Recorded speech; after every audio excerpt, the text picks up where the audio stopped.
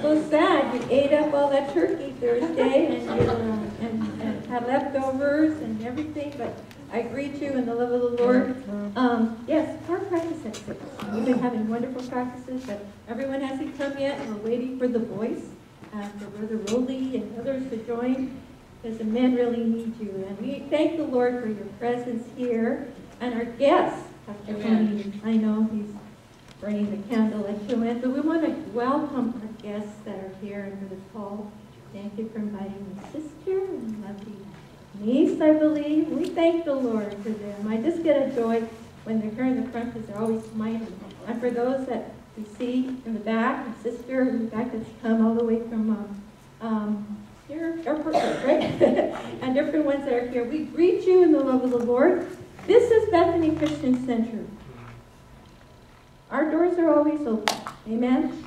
And we thank you for coming. Many of you saw us first on YouTube or on the website that we have. It's up there. You got familiar with us. But it's nothing like being in fellowship in the presence of the Lord, person to person. Amen? Amen. You could stay at home. You could watch your TV evangelist. But there's something about coming together, congregating together, and worshiping the Lord together. Amen? In spirit and in truth. And this morning, I thank the Lord that we are in. You can put my theme up there, Chris, now. This morning I'm going to speak to you about a time and season for everything. Amen? A time and season for everything. And look around you. What are we celebrating right now? Autumn. Autumn. Somebody said Thanksgiving. We're celebrating fall. And you know, for me, it's the most beautiful time of the year. How many love fall? How many? Particularly here where we live. We are blessed with 4 seasons. Spring, definitely. You can tell when spring's here. Summer, and you can tell when summertime. We have all the ACs and fans running. Then we have fall, like autumn. I know we have winter. We're not in winter yet, but we felt it this morning. How many saw ice on your cars this morning? We definitely have 4 seasons.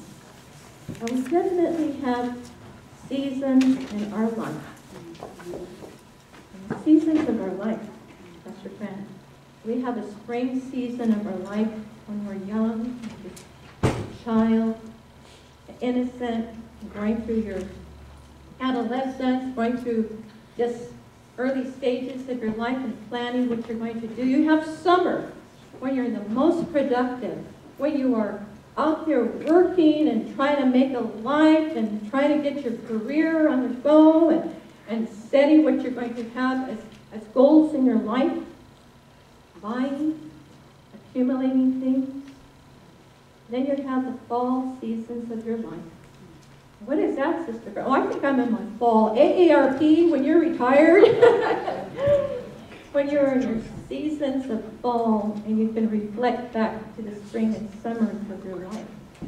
And then some are in the winter of their lives. And with winter comes a lot of thought about what you've done with your life. The book that I'm going to be speaking out of this morning is the book of Ecclesiastes. And those of you that have your Bibles, you can go there, or your iPhones, or your iPad. We live in such an electronic age now. There's no excuse, amen? There's no excuse for you not to have a copy of the Word in your hand. So I'll let you look at that. Ecclesiastes. What is Ecclesiastes about? Well, the writer, let me give you a little bit background. Ecclesiastes in Hebrew, actually the word is teacher or preacher, right, Sister Vicky? She's our Phil-Am facilitator, and I really enjoy her messages. Or coming together in assembly. But here, we believe the writer is to be King Solomon. Others may say, theologians might say, it might be another learned person who knew about King Solomon. But when you study Ecclesiastes, you find out that it is so Solomon, King Solomon in every way. One can say it's an essay. One can say it's apologetics, Brother June, a defense on the life and faith and living in a generous, God-surrounded life by pointing out first, the writer points out when we study the book of Ecclesiastes, the faults and gloom of life without God in your life. You can have a lot of things, but without God in your life, it's a dead end. And the word that you see repeatedly in the book of Ecclesiastes, in your translation, might say vanity. Vanity. In other words, meaningless. Meaningless. It is meaningless without God in your life. He writes as if God, when you start reading Ecclesiastes, it's almost as if he writes as if God doesn't matter. So what purpose or profit has a man for all that he has labored and worked and accumulated when he toils under the sun if he doesn't have God? And the answer you'll find later when you finish studying Ecclesiastes in this last chapter, almost 12:13. It says, fear God, keep his commandment, for this is the whole duty of man. When you read through the whole gloom of Ecclesiastes, you come back almost to the end and you find out that there is purpose when you have a Christ-centered life. Amen? Amen. When you have God in your life, when you know him. Do you know him? And then also here's another little background on the book of Ecclesiastes. Vanity, the word vanity or meaningless, appears 35 times in 29 verses. Vanity, vanity. I think about vanity. We had vanity here a few years ago, right? Amen. Somebody goes, what are you talking about, Sister Fran? She was transformed. Vanity, some of you knew her who used to run with Prince. But you know, she's transformed, gave her life to God. And she stood here and preached salvation. Her life was transformed. And when I think and I see the word vanity, it reminds me of her and her transformed life. Vanity. Another phrase you'll see in Ecclesiastes that appears like 29 times is under the sun. Under the heaven. Not under the sea. Under the sun. I'm going to go Little Mermaid there. Under the sun. Under the sun. Everything's under the sun. And you can actually obtain 2 messages from this book alone. And it's vanity or meaningless of life under the sun. A life purely from an earthly perspective, unbelievers not having God in their life. That's one message you can grasp from Ecclesiastes. Another is the importance of fearing God and keeping his commandments. So when you study this, remember those 2 things. Another is the importance of serving God through your life. And this message the preacher would direct, especially to the youth, in chapters 11, verse 9 and 12. 1. Remember the Creator in the days of your youth. Remember, not that you can't come to know the Lord when you are elderly, but you could do so much more with your life when you're young. Amen? Amen. And to serve him with all of your strength. Let's bow our heads as we give praise to the Lord, God Almighty. Heavenly Father, Abba Father, we come before you right now, Lord. And I ask your blessing and anointing upon your word. As it goes forth and falls on ears and hearts, Lord, let it remain, Lord, let it grow. And let the hearers of the word, Lord, have that desire to study and to pursue this even further, dear God. To have a passion for you. A passion in their heart, Lord, to want to just be in your presence always, Lord. I thank you now, Jesus, for all that you've done for us, for all the thanksgivings that you have given us. All comes from your hands. Each and every day we are thankful to you, for everything belongs to you. And now, Lord, as we study the seasons of our life and the time for everything, help us to learn more and more, Father, where we are with you right now. It matters. It matters. So we give you all the praise and glory in Christ's name. Amen. Amen. You know that God appoints both our birthday and our time of death. He knows exactly when it will happen. I had the honor and privilege of officiating a funeral a week ago for Brother Abraham Pascual, Sister Rebecca. Many of you know her. I don't know who Sister Rebecca is. She's a beautiful lady that sits over here, sister with the short black hair. Brother Abraham grew up with us at Bethany Temple, our first church. He grew up with us. His father and mother were pillars there, and I remember going to Sunday school with him. Throughout the years, he would come. And then the last time he was here, maybe a year or so ago, right, Brother Claudio, he was here, and he reconsecrated his life to the Lord. Amen? You may be out there, but when it gets to the time when you're feeling aches and pains and having trouble with physical issues, it's a time to prepare. It's a time to go back. And I'm so grateful. And also that Brother Claudio testifies that he remembers that time when Abraham got everything in order. So I thank the Lord for that. He knows exactly everything about us. And it's said that every 8 seconds, at the top, someone dies. And every 3 seconds, someone is born. Think about it. Even the trees and the flowers and the plants have a time, right? They have a time to bear fruit. They have a time to die, as we see, as we're going into dormancy. Think about it. Everything. Here, we're so blessed that we have these beautiful colors. And like a comet flashes across the sky, the brightest it is before it dies. And you know that's something that trees do before they go into dormancy for winter and lose all their leaves. They give you the best that they can and the most beautiful color. So as you go home today and you look at those trees, thank the Lord. Rejoice that you are able to see this.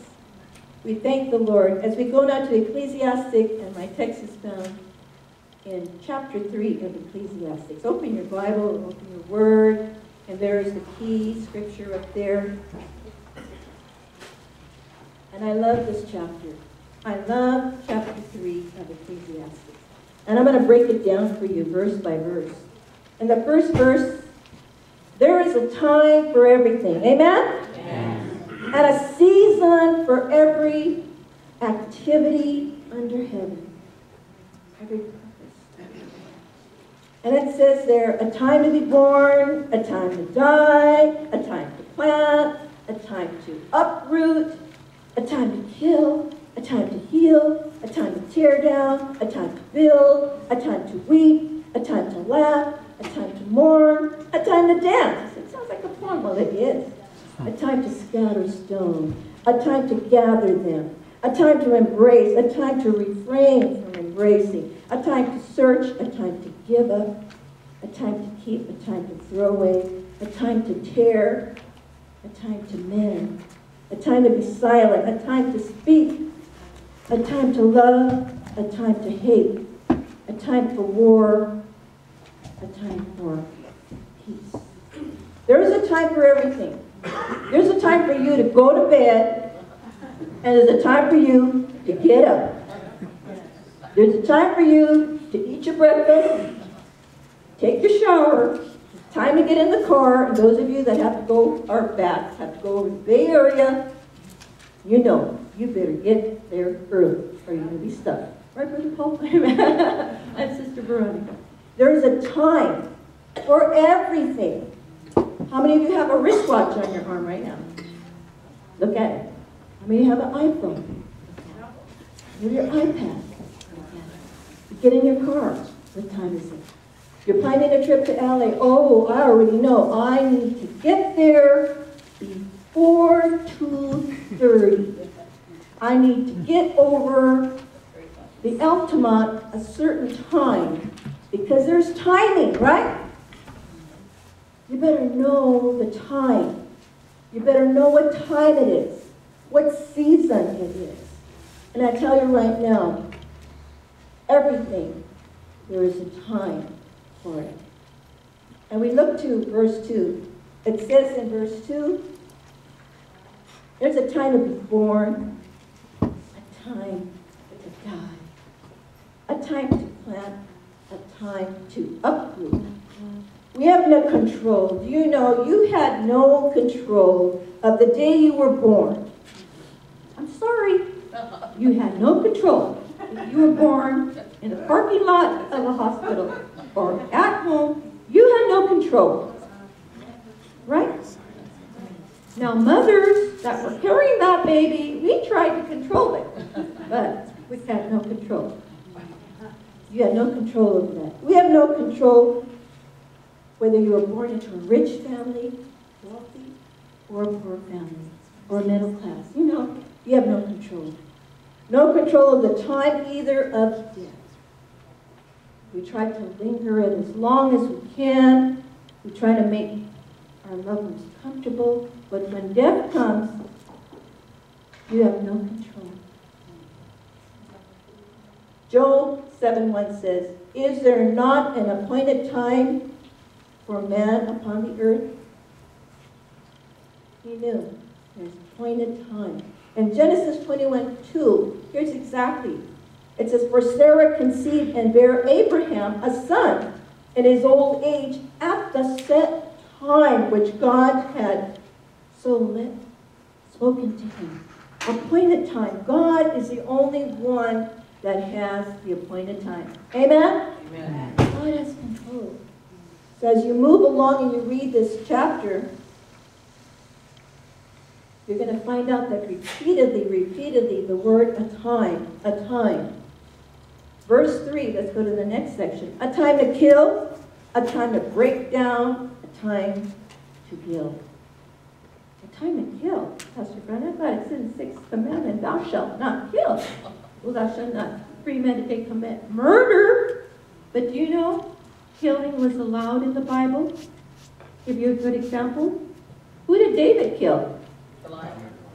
Was he the enemy? Yes. Oh, yes. And when they took possession of the land, Jericho, they were to go in and do what? It was more of a cleansing, to kill everything that represented evil. So there's a difference there. And that's a whole other message you could get into. But you are to protect, yes, during the time of war, to protect your family and your country. Many of you have loved ones or yourself serve in the armed forces, and bless those that are doing that, because this is a time when we need to remember to pray for our nation. Amen? Amen. You can no longer know where the borders are of your enemy. My grandnephew Ethan with the Turam went to visit his great-grandfather, and he asked his great-grandfather the other day, "Grandpa, if you were 19 again, would you enlist and go to war like you did?" He said, "I'm sorry to say no. Things are so different now. You used to know who your enemy was. You used to wear a uniform. They used to wear uniforms on both sides.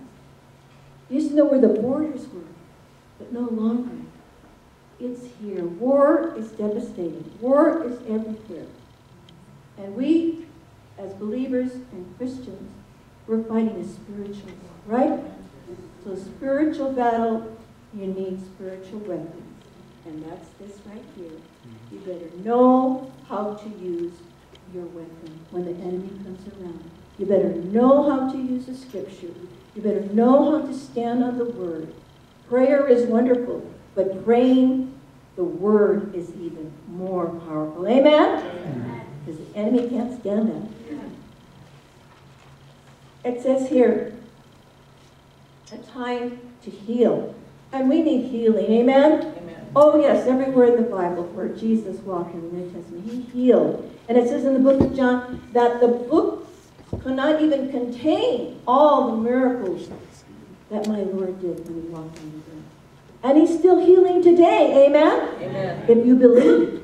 If you believe, amen, and have faith. A time for healing. And 1 Peter 2:24 says, by whose stripes we were healed. Because he took it all on that cross. He shed his precious blood for you and for me, that we might have healing. and believe and stay close to Him. And like the choir sang last Sunday, in the good times, praise Him. In the bad times, do the same. In everything, give the King of Kings all thanks. We don't thank Him because I got healed or I'm this or that. You thank Him because of who He is. Amen? Amen. He's Almighty. God, creator of heaven and earth. And one day, if we're still living, and we hear the sound of the trumpet, we'll be caught up to meet Him in the air. Amen? It's a great reunion. A time to tear down. A time to break down. A time to build. You got to tear down something sometimes for it to be rebuilt. Something has to be torn down to the foundation before it can be built on that spot again. Your hearts have to be torn down. Before you came to know the Lord, you had a stony heart. We had a stony heart. How many of you had a stony heart? I'll be first. We even had atheists, right? Where did you? And God had to get a hold of you, right? And remake that heart. Give you a new heart.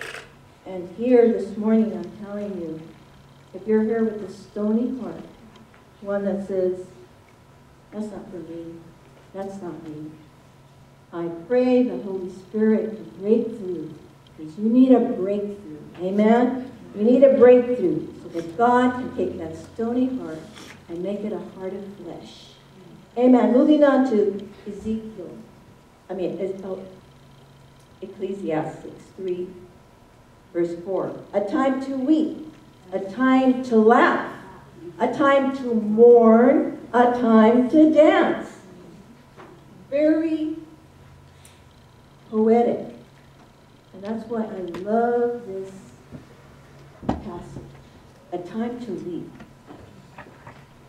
How many know John 11:35, the shortest verse in the Bible? And what does it say? Jesus wept. Say it again. Jesus wept. Jesus wept.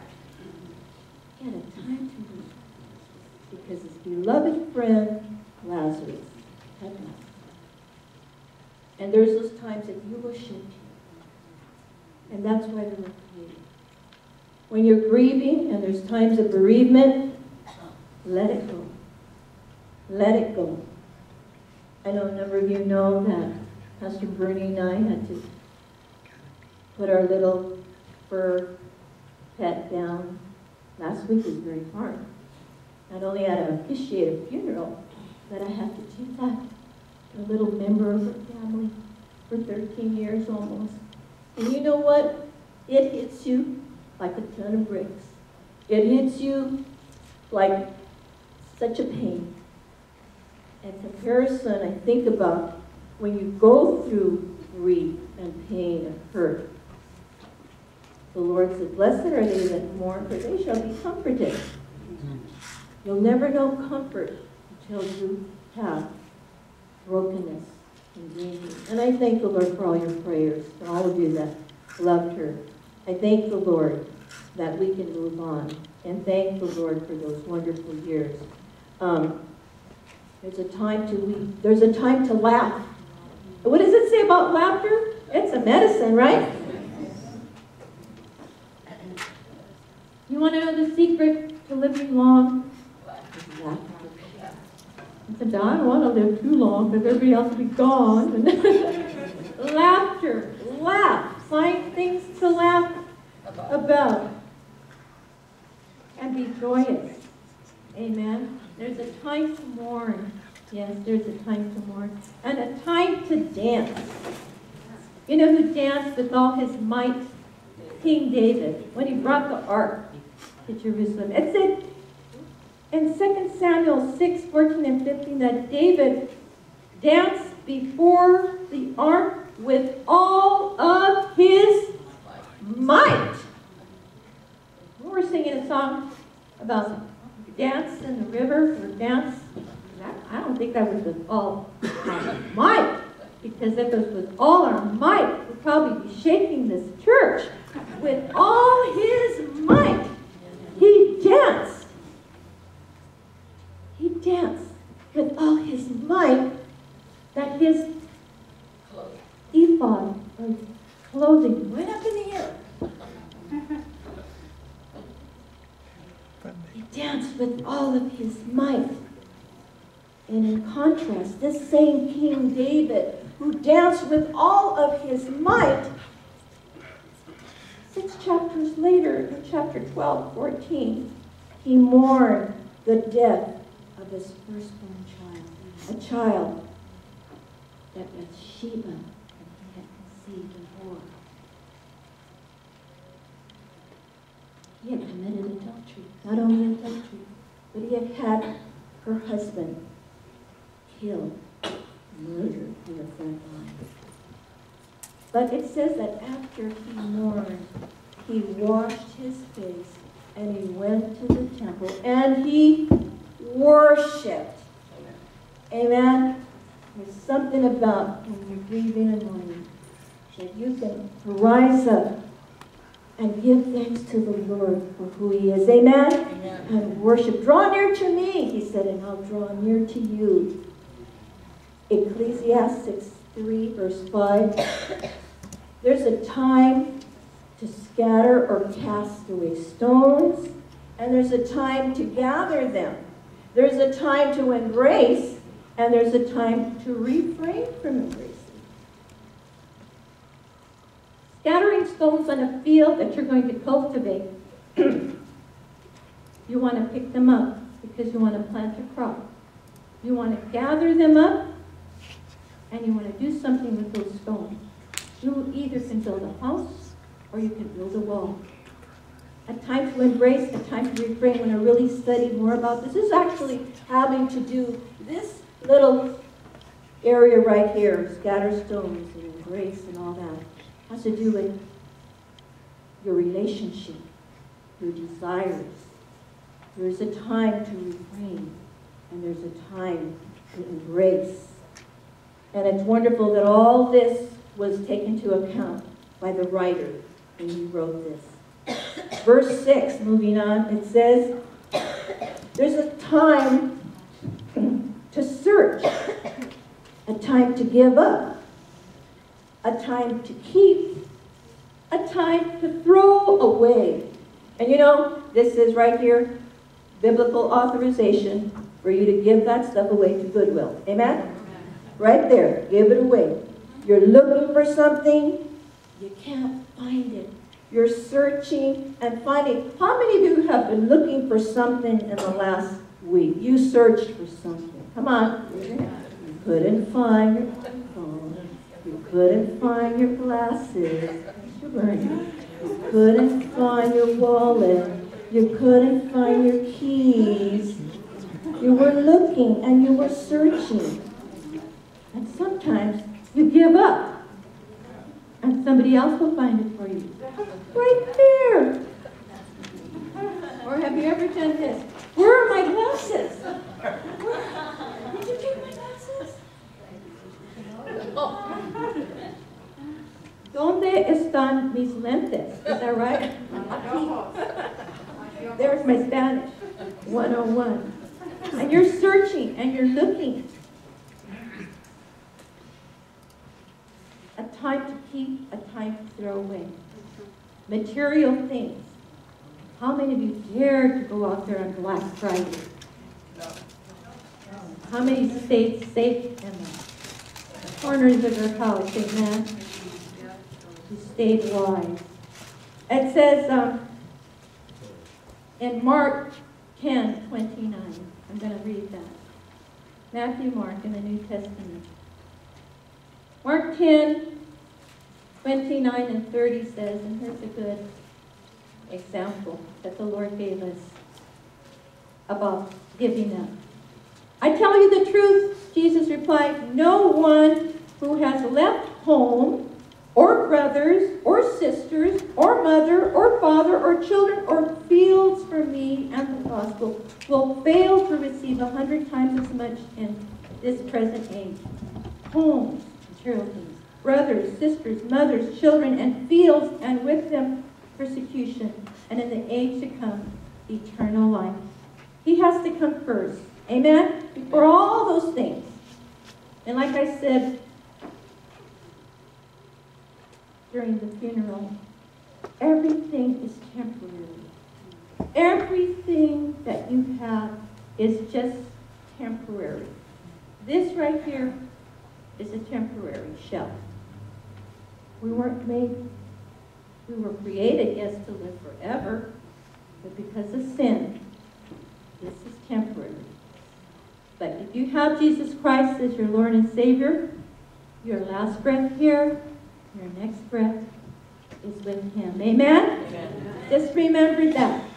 It's all temporary. It says there are many things we can try to accumulate and keep.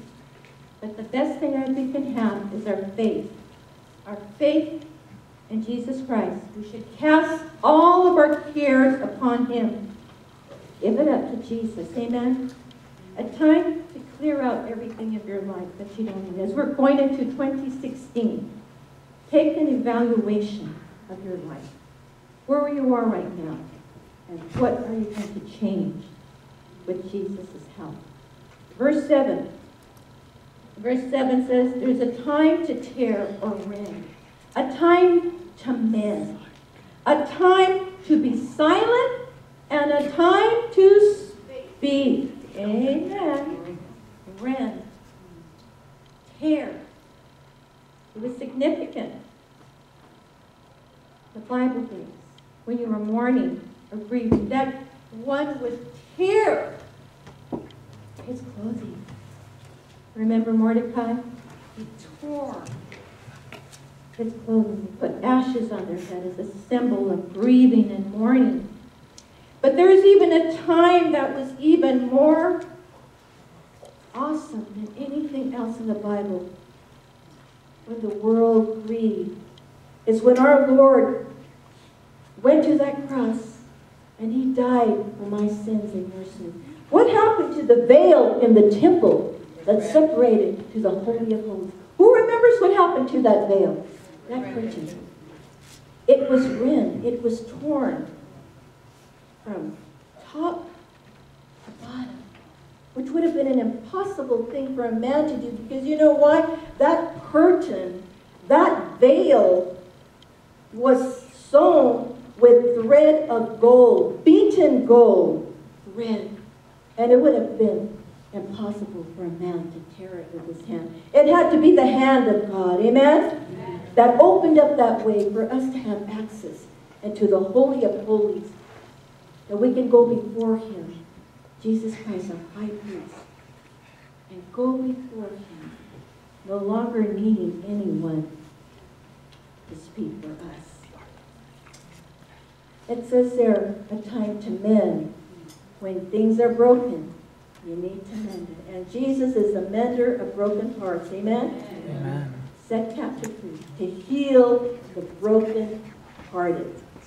I'm not going to ask for a show of hands. Somebody's ever had a broken heart. But it takes time to heal. Amen? Sometimes you have to go through that broken heart to know what it is in recovery in Jesus Christ. Amen? And it says here, silence. When is the time to be silent? Think of times in your life that you've had to be silent. I know it's hard for children, but we as adults, we who go through school know there is a certain time you are silent. You're expected to be silent, especially in school, right?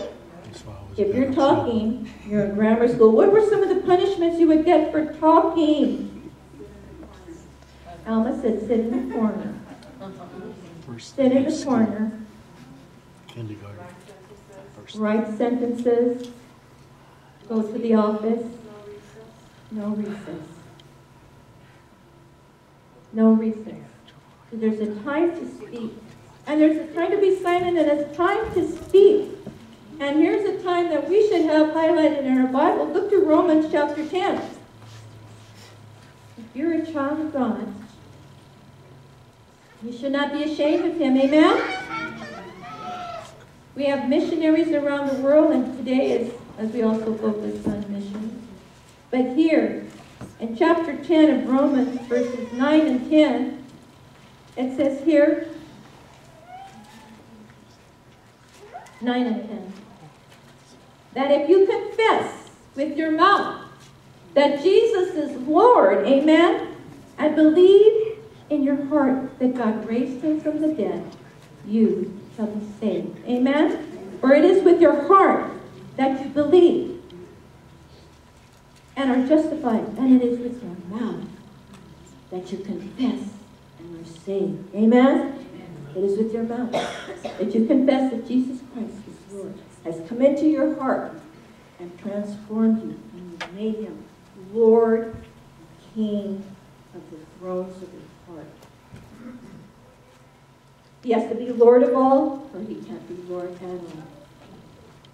And in closing, in the last verse, 8, Ecclesiastes 3, verse 8, there's a time to love, a time to hate, a time for war, and a time for peace. Let's quote John 3:16. For God so loved that he gave his only begotten Son, that whosoever believeth in him should not perish but have what kind of life? Everlasting life. Amen? He so loved the world. It said, how much did he love us? This much. Stretched his arms across the cross. That's how much he loves. Is there a time to hate? Yes, we can hate. We can hate sin. Amen? But not the sinner. We can hate ISIS, but have love for the soul that's there. We can hate the things that are trying to tear down the work of the Lord. And that's pretty much for our Mayor Silva. Amen? Amen. Let's continue praying for our city of Stockton. Amen? But hate the violence that's going on. But pray for a breakthrough. Amen? Matthew 5, 43, 44 is that we shall love our neighbors as ourselves. Love our neighbors. That is the greatest commandment. Emotion that we were created with is to love. God is love. Amen? Let's say that. God is love. God is love. And he wants us to love one another. He wants us to take that message.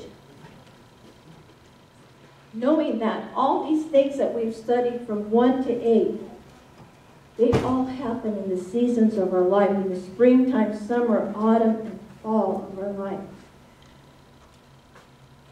There's a song that was written in the 60s.